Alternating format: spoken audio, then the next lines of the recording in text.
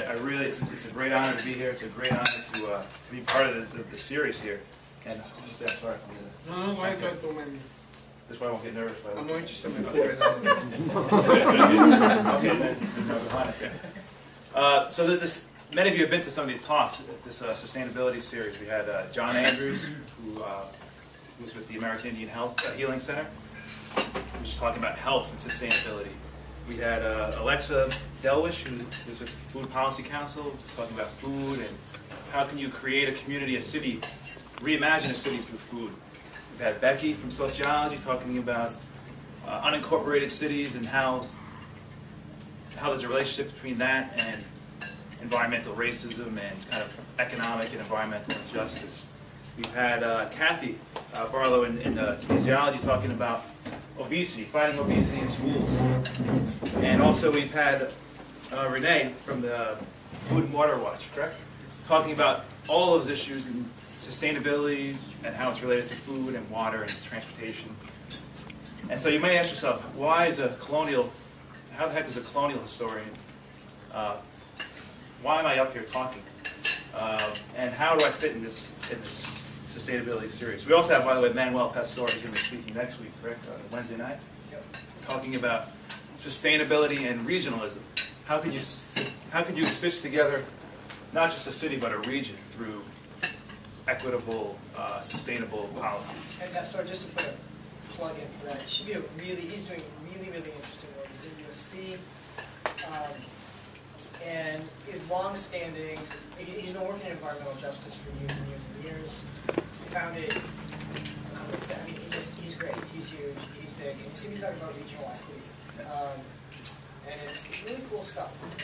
Really cool stuff. Now, this stuff today is also cool, by the way. No, I mean he's also started the Center for Tolerance in I forgot the Center for Tolerance at UC Santa Cruz. So he's a Santa Cruz slug you can't grow on with Santa Cruz slugs, right? So, how does a historian fit in this conversation? Well, this is a question that we historians always ask ourselves. How do we tell stories, and how do we make it relevant to our students? How do we make it relevant to other academics? That's one of our primary audiences. But how do we make it relevant to the public and to policymakers? How do all these folks that I just mentioned, how could they be enriched? How could they tackle these challenges with a better sense of the history, especially local history? So when I did this topic, and by the way, the rum and the beef jerky, that is a future topic. That's kind of a little more. I'll tell you about that next time. Today I'm going to be talking about my current research project. It's a manuscript in progress, which looks at California and kind of asks us to reimagine California. What did trade and commodities in native California look like before this period, the mission period? For many of us, this is when California history starts. For those of you in my classes, we know that this isn't when California history starts. California history, of course, traditionally started on the coast. So in my research topic in today's talk, I'm looking at the interior. When we think of the interior, I call it the interior world. We think a lot of times when we think of California, you think of the economic power of the coasts. When really, most of the economic power, or at least as much economic power, comes from the interior, from the valleys, of course, from the production of food, but also from the Colorado River. None of us would be here without that, without the power, without the hydropower, without the water itself from the Colorado River. So what I do is I look at the Colorado River, I look at the native history of it, and show how it was central to California history, what will become California, central to the West, and the interactions there. This title also talks to play on, or asks you to think about the West.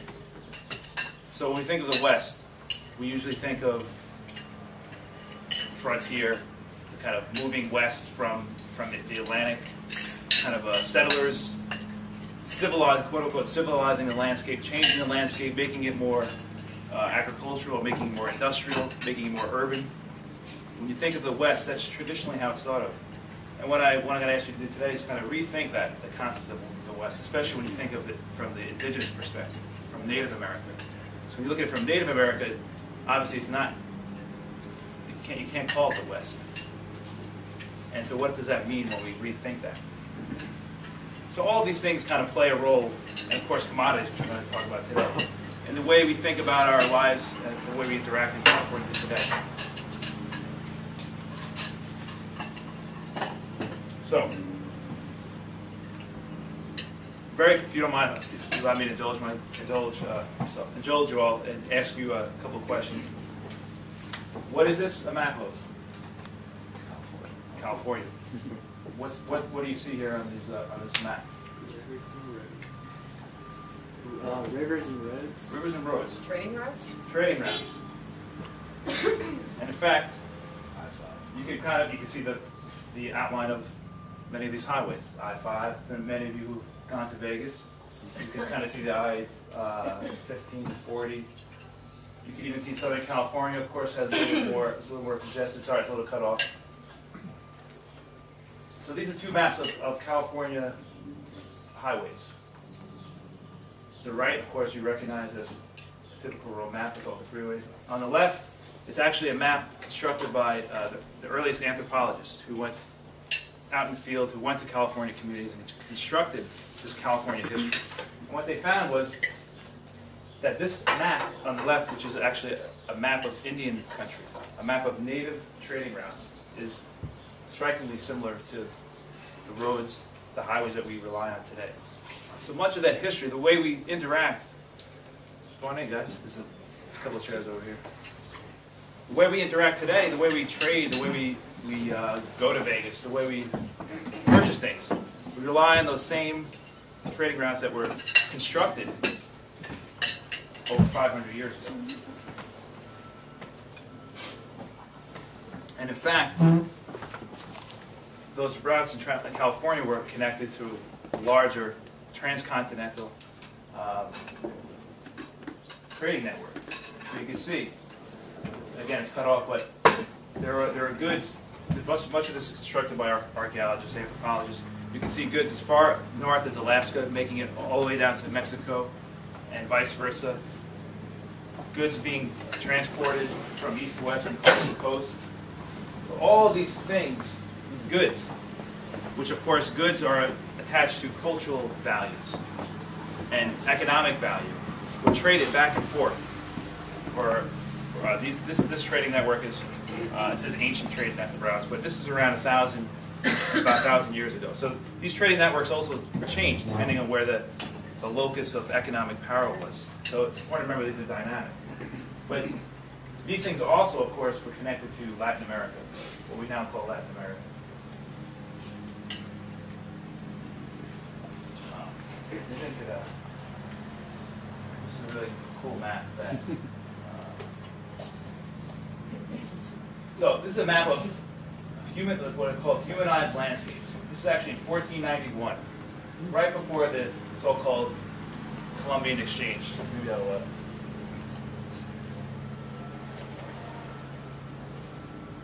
And what you see here is, it's a little bit blurry, but basically different types of human interaction with the environment. So some of the lines, without getting into too much detail, you can see around Mesoamerica, what's called Mesoamerica, you see heavy agricultural use. In the middle of the Mississippi River Delta, you see a lot of course, a lot of irrigation systems that kind of cross pattern there. All the way on the left, which is right over here, this is California. You see heavy, what is called anthropogenetic. I'm saying it wrong. Fire use. Humans burning the landscape to create more food as a strategy. And what's interesting about that is when the anthropologists came here, and the way historians have seen California was, it was primordial. It was Eden. It was untouched. You had little, what we call tribelets, little remote communities that kind of lived off the land because California, after all, was so bountiful. And what this image shows is that rather than bountiful, it was managed. It was a humanized landscape. There were orchards, acorn orchards. Of course, many of you who went through California schools know about, in 4th grade you learned about acorns and making the mush emissions, right. But it wasn't just the acorns were just there. They created, these different California communities created these landscapes. The same thing goes for native plants. When we think of native plants today, and there was a little bit throughout these talks, there was some talk about native landscapes in terms of water restoration, in terms of landscape restoration, in terms of preserving the soil. Native plants were also managed. It wasn't just that there were sage bushes here and they just showed up and people came and said, hey, here we go, let's use it. They created these landscapes. They created these relationships with these plants.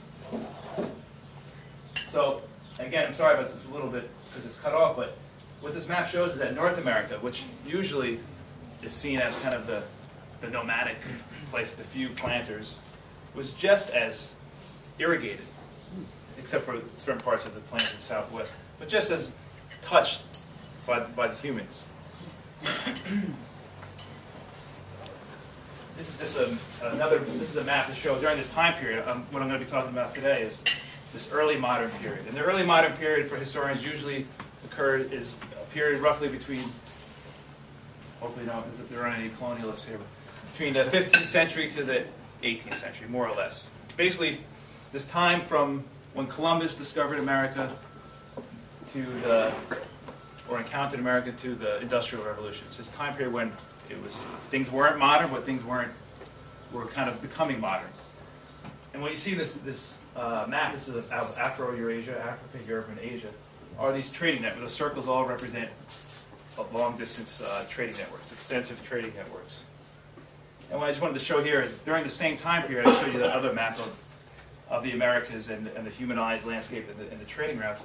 Well, the same thing, of course, is going on in Afro-Eurasia that was going on in the Americas.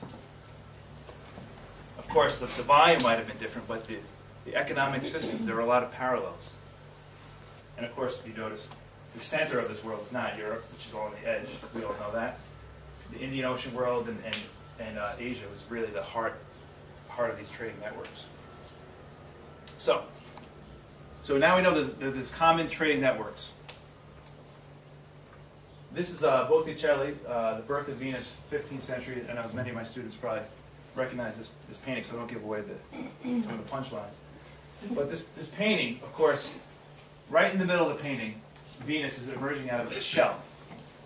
And in early modern Europe, shells were considered virtuous, pure, true. And Venus, of course, represented all those characteristics. Now you have to remember, of course, in early modern Europe, most people didn't read. And symbols and painting and art were profoundly important, just as they are today. For those of you who don't think symbols are that important today. Everyone knows this is shell gas, right? Shell gas, of course, adopted the shell to kind of convey those images. You could trust us. You could do business with us. Where we have integrity. The shell, so that symbol of the shell, of course, carried with it all these meanings that everyone understood. And of course, you can see that not just in Europe, you can see it in parts of Asia and Africa as well. Well, in Native America, of course, shells, which I'm going to talk about in a minute in more detail, were profoundly important as well. Shells also represented truth, integrity, something you could trust, rely on, like gold in some instances. This is an image of Iroquois chiefs in the 19th century, a bunch of leaders who were all holding wampum beads, wampum belts rather. Wampum belts were made of basic wampum was a type of shell, and leaders would, to commemorate political dialogue, to commemorate a deal made usually between the British or French and Indian groups, they would create these belts that, of course, convey that this deal was good. We could trust each other. And I'm going to give you this belt and the shells represent this idea of integrity, that you're not going to turn your back on us, you're not going to go back on your word. So these wampum and wampum belts were profoundly important, and you can see the similar symbols that were conveyed and that were understood by all types of people. You know about that? So I just wanted to show you some shell beads, of course. So you have these shells, and then you have, these are beads from all over the world. This, on the top you have beads from West Africa that were traded. At the bottom there are stone glass, or glass beads from the, I'll get back to you on that one. On the left, those are the Eyes of God beads from Java, from Indonesia. And on the right, those are called Islamic beads from the Near East. On the left, Venice, Venetian beads, glass beads. Very important during this time, during the early modern period. And then turquoise beads, which are from the Southwest, but also are traded in Africa and all parts of the world. So, shells. In California, shell beads were not only kind of a preciosity, they were not only worn, but they were used as currency. And this image here shows there's a guy's hand on the left, or a gal. They're holding a stone bowl, and you can see the olivella shell in the kind of the left corner. And those little tiny beads those are the shell beads that were constructed out of the olive shell. So you can see how fine, how detailed, these are shell beads from the pre-contact era, so at least from the 15th century, if not before. So you see how much craft and how much detail went into it, and how much uniformity to make it into a currency. And what would happen was shell beads were produced on the Channel Islands, just off the shore here, and the olivella shell, this species of mollusk, correct? Hope I'm correct there. They were found in great numbers off the Channel Islands, and basically they were manufactured there. It was kind of an industrial operation where you had labor, you had a labor system, you had people living there, you had people controlling the manufacturing of these shell beads produced in the millions, and then shipped off the island and traded throughout California and the Southwest, into Mexico, as far north. They found these shell beads as far north as Vancouver, as far east as Texas. So they abroad over 1,000 miles in every way. Just to give you a sense of how detailed, how long it would take to manufacture this. So in the top left corner, which is a little bit cut off, you have a little bit of the shell, kind of in its rough form. And in the bottom right corner, you can see it's about 3 centimeters. That's the finished product. It would take roughly 2 hours to make one of those. And archaeologists have kind of done it. They use sea lion whiskers as kind of the drill. That's what they used. And it would take about roughly 2 hours to make that. So imagine 2 hours for one times 1,000,000. Or, the exact number isn't there, but you get the sense of it as a commodity, as a currency. Can I ask a question? Yes. Who was doing that labor? Men and women. Men and women. Men and women. Okay. Great question. We'll get to that, definitely. So this manufacturing shaped gender relations. Men controlled. There were basically, it was like a trade union in many ways. Men controlled, because you had to get it shipped across. You made it on the island, so how are you going to get it across? So they made these canoes that could hold up to a ton. They were called in Chumash the tomals. And people controlled the manufacturing of the canoes. Who was going to be able? It was like a trade guild. Who was going to create the canoes? Who was going to be able to go back and forth? And it became like a mint in many ways. It was a spot where you could control the production of this wealth. This is an image. You're not going to be able to read all the names, but this is of the coast. We are Whittier, are kind of all the way over here. Here's the San Fernando mission. So here's the coast, Point Doom, and this is actually a map. It looks like Southern California, a lot of towns, but these are actually these are Chumash towns. This is what the Chumash world looked like in the 15th and 16th century. Correct me if I'm wrong, but I would say this looks like a pretty populated area. And many of the towns that we live in today, of course, including Whittier and the area, which was once a rancho, which was once part of a mission, was a Tongva village. So you have native towns, small cities. Some of these had more, small towns, so not more than a few hundred people, but relatively large. And they populated Southern California, and then you can see on the bottom Those are the Channel Islands where you have the manufacturing of the shell beads. So you have this economic system that is kind of flourishing in California. Very different than that idea of the hunter-gatherer, tribalists that have these isolated communities who are just kind of eating acorns and making their mush and picking sage and, having a good time. Much more complicated. Where was the rum? Rum is in the after the that's the next talk. You missed my talk on before. So the question is, what are they? You make all these shell beads. What are you going to do with them? What are you going to get for them? What's the market? And there was a market, and the market stitched primarily the Southwest communities, present-day New Mexico, Arizona, the Pueblo world, with the coast. So it's primarily East-West trading network. It did go north and south, but really the majority of the goods went east and west. One of the major goods were baskets. And baskets plays into this theme of sustainability in many ways, because baskets these weren't just any baskets. Baskets were incredible. In fact, the weaving tradition, which women controlled, they controlled this market, they controlled the production, and they still do today. California basket weavers are primarily women, and is a huge cultural, economic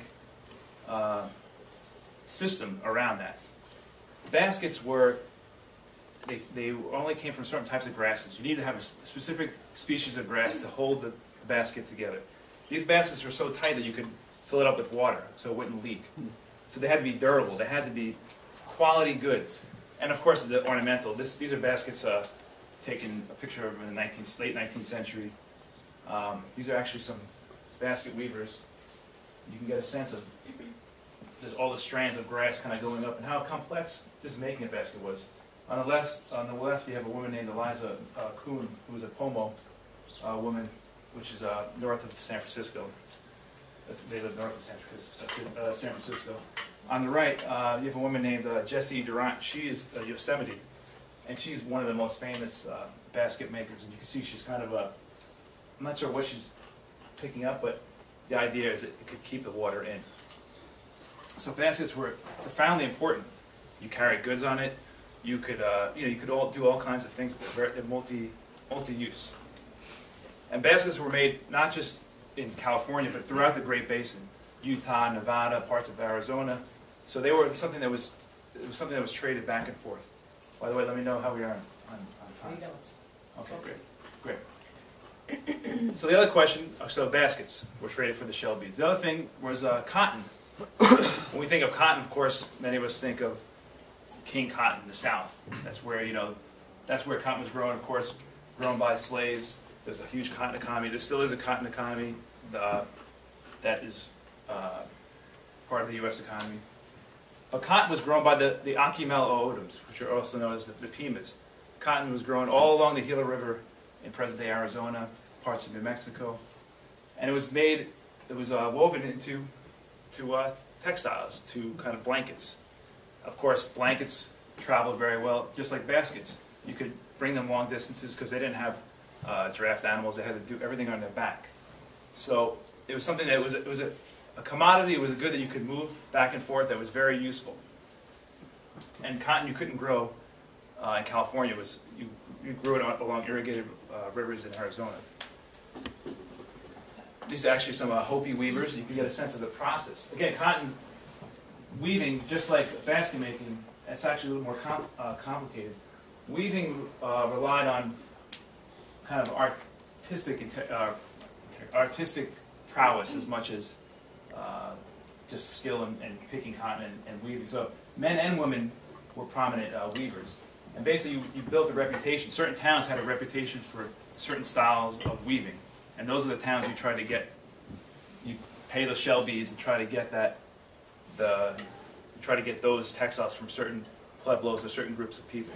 So you see a market, kind of supply and demand, production and consumption. And then of course, many of you are probably familiar with Pueblo pottery.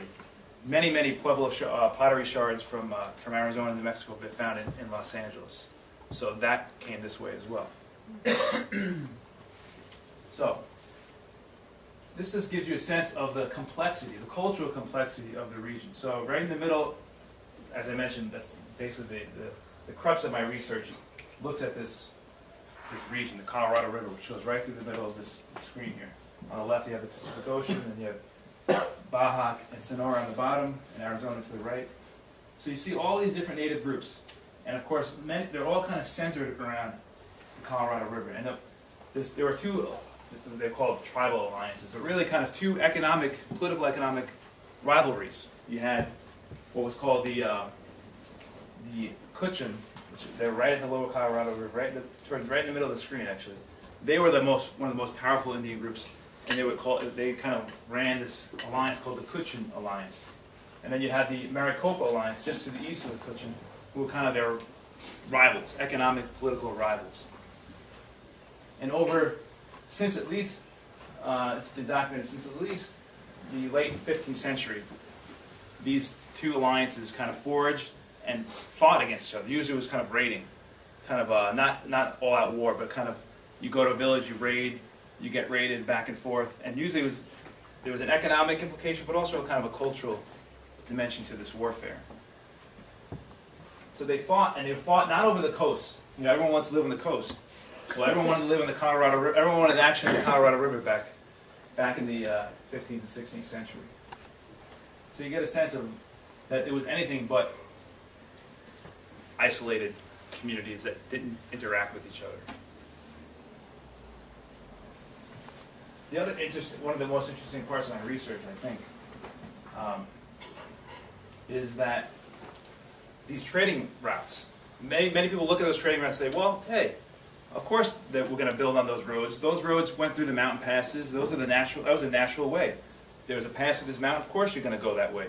They didn't blaze the trail. They just kind of helped widen it a little bit. They didn't actually create it. They kind of just went along with the natural rhythm of the landscape. Well, what I argue in my project is that, in fact, many of those trails go through the Mojave Desert. And if any of you have been to the Mojave Desert, it's not really a place that you want to follow the natural landscape. It's a place you avoid at all costs.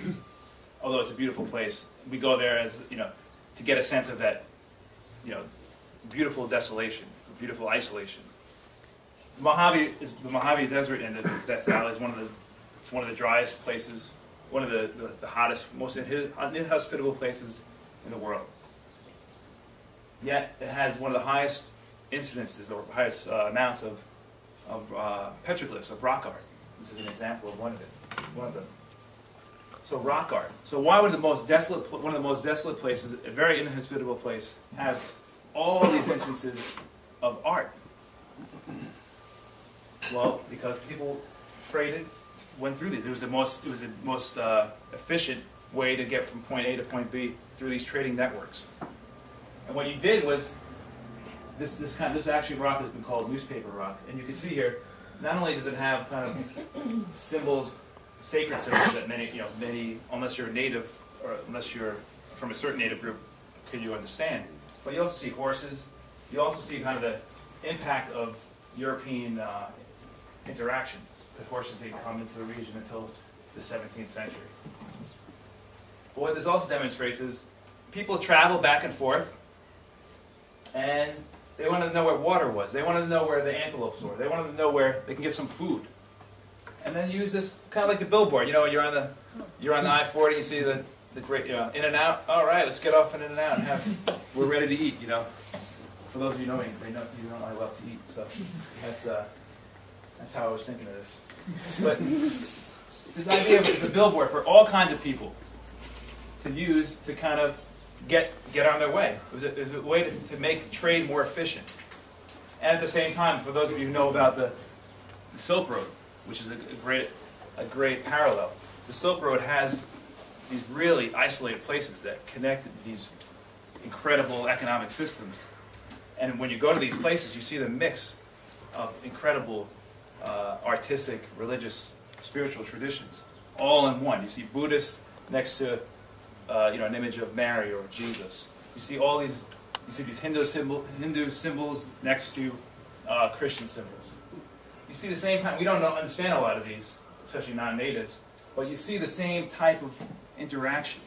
So if the Silk Road, which we know is a huge connector, economic connector, demonstrated these same kinds of illustrations. Why couldn't Native California have the same type of economic system? It's one way or another.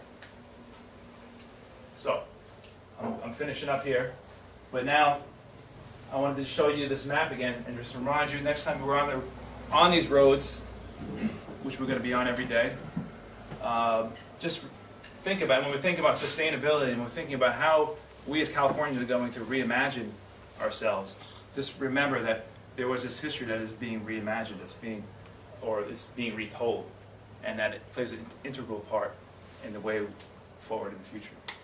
So, thank you very much.